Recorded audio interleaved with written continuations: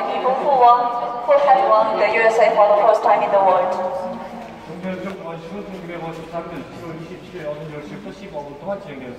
From 10 a.m. on July the 27th, 1953, the signing ceremony was held in this place for 50 minutes.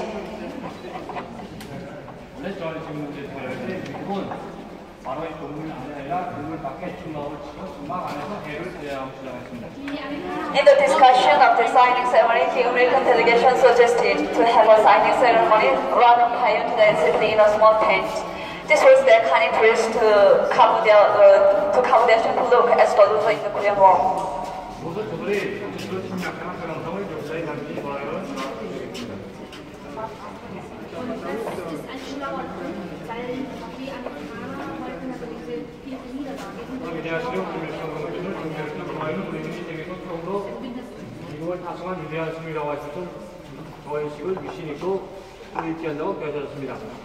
But the Korean President Kim Il-sung said that the signing ceremony meant the great victory of our people who had won the USA for the first time in the world.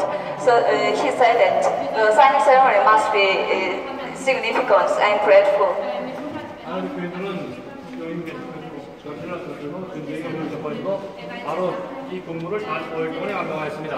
According to his instructions, our people and People's Army built this building of more than 980 square meters within 5 days.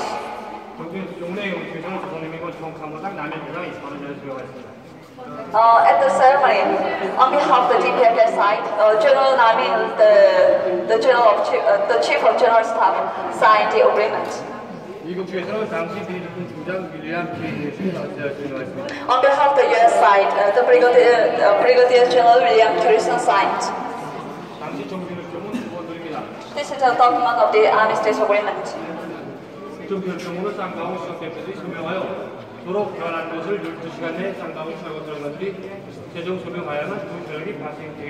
This armistice agreement was signed by the head of delegations, and it was exchanged. Then it was finally signed by the supreme commander of both sides.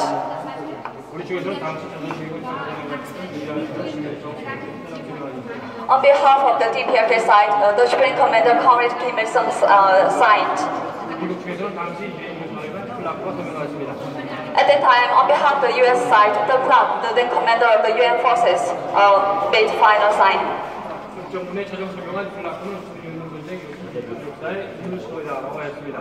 After signing the agreement, Clark said, "War without victory, this is the term not found in the history."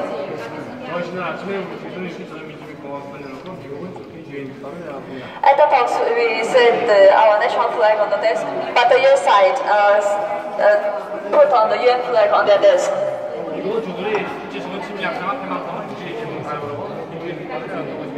Because it was their kind of interest to cover their shameful look as the loser in the world in the name of UN.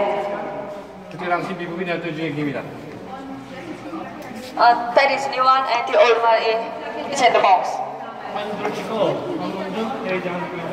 Over 60 years have passed since the Korean War, so the UN flag was colored up. Okay, you can take the pictures and go to another place.